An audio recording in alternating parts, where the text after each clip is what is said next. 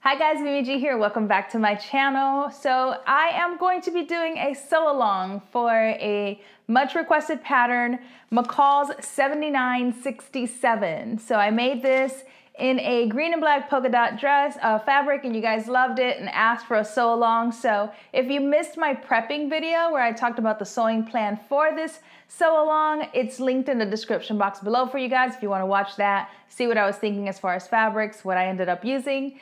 And today we're gonna actually sew from beginning to end. So let's get started.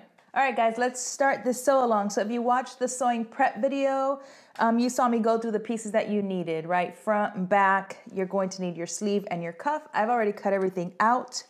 For now, we're gonna start with the front and back. This is a super easy pattern to sew up, which is one of my favorites because it's just a quick, fun project to do.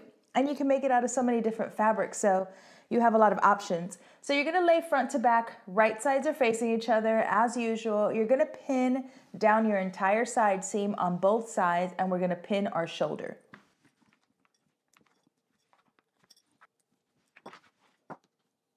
Now once you have it all pinned together, you're gonna do a straight stitch down both sides and across your shoulders. Okay, so if you've sewed your shoulders together and your side seams, before you go and serge your seams, this is a really good time to try this on. This is a really straightforward dress. So if you have your shoulders and your side seams sewn, you can try this on to make sure that it fits before you go ahead and attach your sleeves. So slip it on. If you need to take in more at the waist or at the bust or at the hips, just go ahead and do that now. After that, you're gonna go ahead, and if you bought stabilizing tape, it's just that swimwear invisible tape I spoke about in the prep video, then you're just gonna cut it just shy of the length of your shoulder. I like to center mine over my stitching, and then I'm gonna go back to my sewing machine and I'm gonna stitch this following the stitching that's already on my shoulder. So let me show you that. So I'm gonna go ahead and place my tape, making sure that my stitching line that's on my shoulder seam is right in the center, and I'm just gonna stitch.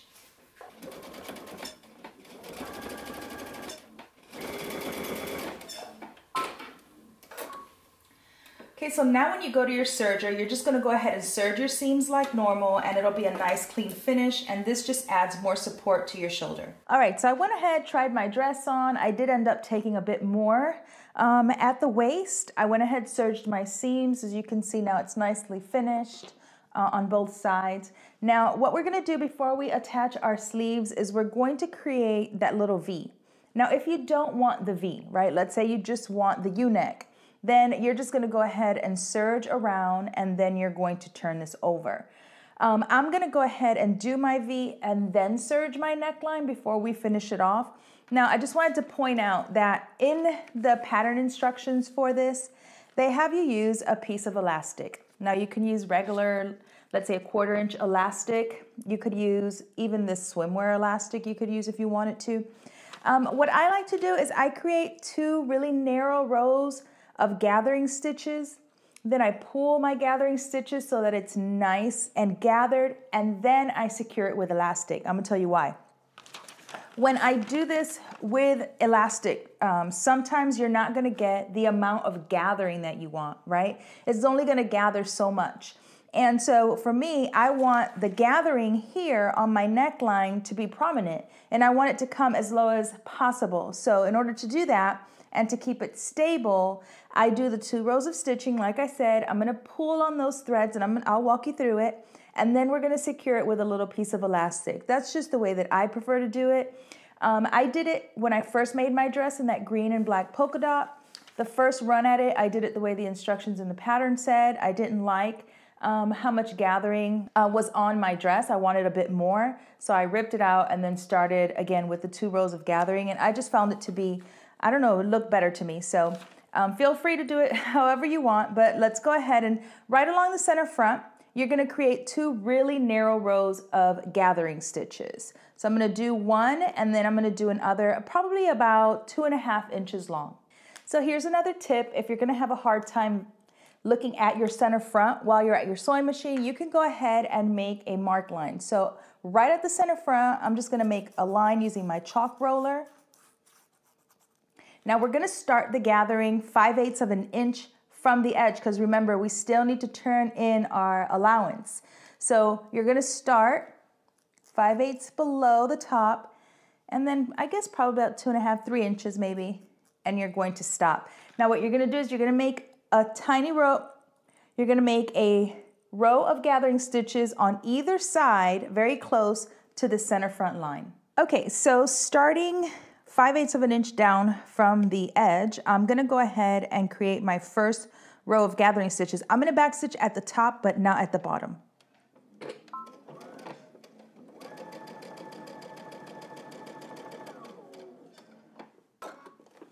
Okay, pull your stitches and cut.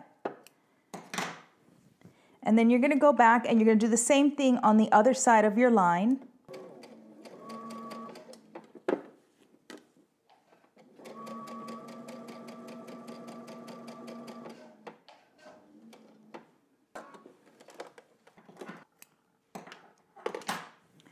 Now we have both rows of gathering stitches. Now we can go ahead and pull this to create our gathers. Okay, so now that we have our rows of gathering stitches, I'm just gonna grab the bottom ones and I'm gonna pull until I have the amount of gathering that you want, and then go ahead and tie this off. So you're just gonna make a little knot.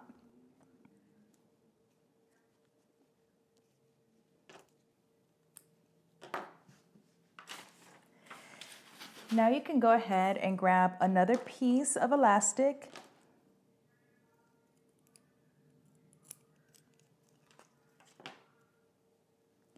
and you're just gonna stitch right along the middle just to secure it in place. You don't need to stretch it, you don't need to pull, just cut it to the length of your gathering. And you're just going to stitch right along the center just to stabilize your gathering stitches. Now once you have your elastic stitched in place just to stabilize, you'll have really nice even gathers on the front. Okay, now what you're gonna do is you're gonna go over to your serger if you have one, and you're gonna serge around your neckline. Then we're going to just simply turn in our allowance and stitch. All right guys, I went ahead and serged around my neckline. I pressed my seam allowance and then I went ahead and pinned it in place. Now, some knits, depending on whatever you're working with, when you press it, it might stay. This knit does not stay very well, which is why I have also pinned my neckline in place. I want to be able to have my stitching on the top. I don't want to sew and have my bobbin thread on the top of my fabric. So I'm going to go ahead and pin it so that I could sew on my right side. So depending on how you did it, if you pressed it and it stays pressed, great, no need to pin. If it doesn't, then just go ahead and add some pins so that you can stitch on the right side of your fabric. All right guys, once you stitch down your neckline, you go ahead and give it a good press and then set it aside. We're gonna work on our sleeves. So what I want you to do is create 2 rows of gathering stitches across the top, the sleeve cap. Now normally you have 2 dots that you should have marked, and you're going to gather between your dots. I gather from notch to notch. The reason I do that, it gives me more control over the ease of the entire sleeve versus just this sleeve cap. And since we're gathering, it's just gonna make things a little bit easier. So I'm gonna start at my notch, I'm gonna stitch, back stitch, and then using my gathering stitch, whatever longest stitch you have on your machine, I'm gonna go all the way until I reach my other notch, and I'm gonna create 2 rows. You're gonna do that for both of your sleeves. Then you're going to also create your gathering stitches at the bottom of your sleeve, because remember, this is gathering onto our cuff. So for each sleeve, you're going to do 2 rows of gathering stitches notch to notch. And starting at 5/8 of an inch from each end at the bottom of your sleeve, you're going to do the same thing, 2 rows of gathering stitches. Okay guys, so you can see that I did 2 rows of gathering stitches notch to notch. I also did my 2 rows of gathering stitches along the bottom of the sleeve. And now what you can do is, using your cuff as a guide, you're gonna go ahead and pull the gathering stitches at the bottom.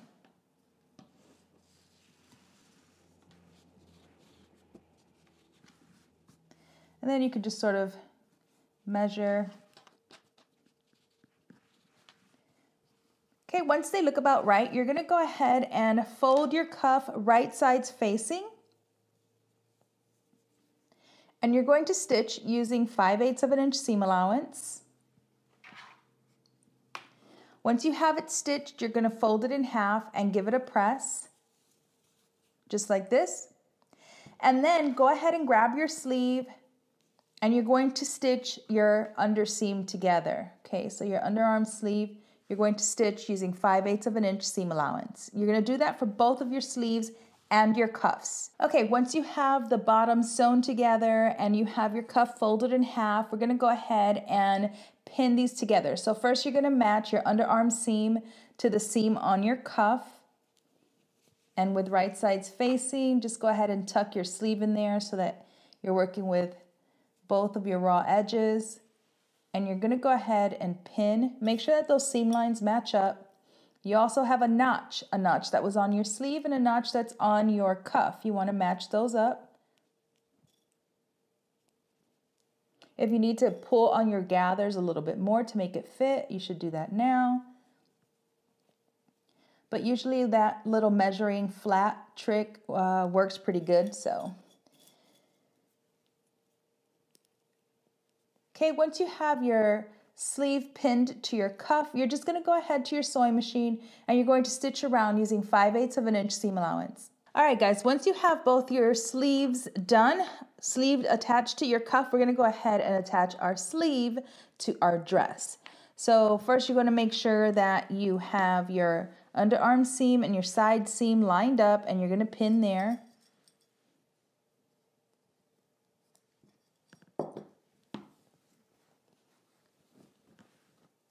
And then what I'm going to do before I gather my sleeve cap is I'm going to pin and match my notches. So to make sure that you're attaching the front of your sleeve to the front of the dress, you should have one single notch.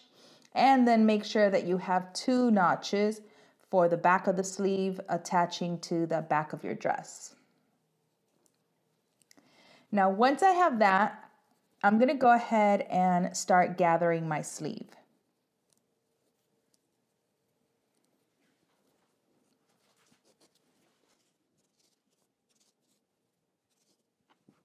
Okay, then you're going to find that shoulder seam and you're going to line it up to your dot.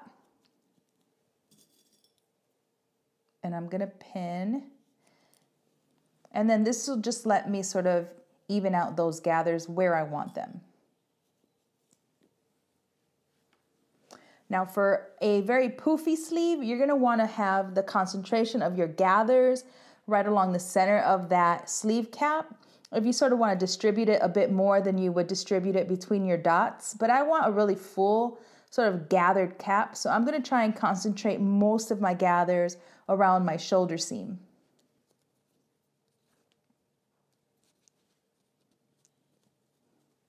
Once you have your gathers, go ahead and continue pinning.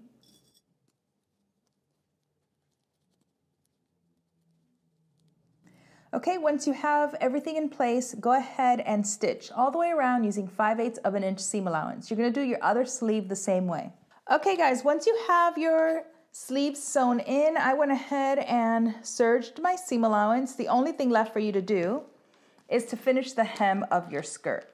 So whenever I'm sewing knits, if I'm sewing a vertical seam, then I just use a straight stitch. The only time I use a zigzag stitch is if I'm using it on a seam that I know is going to stretch across my body, right? So any vertical seams, I use straight stitch. Horizontal seams, I use a very narrow zigzag stitch. Or if your sewing machine has it, you can use a lightning bolt stitch, which actually I prefer. It gives you even more stretchability than the zigzag stitch does. But if you don't have it, the narrow zigzag stitch will do just fine. So for example, on my hem, I've already pressed under my seam allowance and I went ahead and pinned it in place so I can stitch on the right side. And you're just going to go ahead and stitch along your hemline using either a narrow zigzag stitch or, like I said, a lightning bolt stitch, and you are all done. All right, guys, I hope you enjoyed this sew along. As always, if you're not following me on Instagram, please make sure and follow at Mimi G Style. If you need to learn to sew or need more help, join sew@academy.com. Until next time, peace.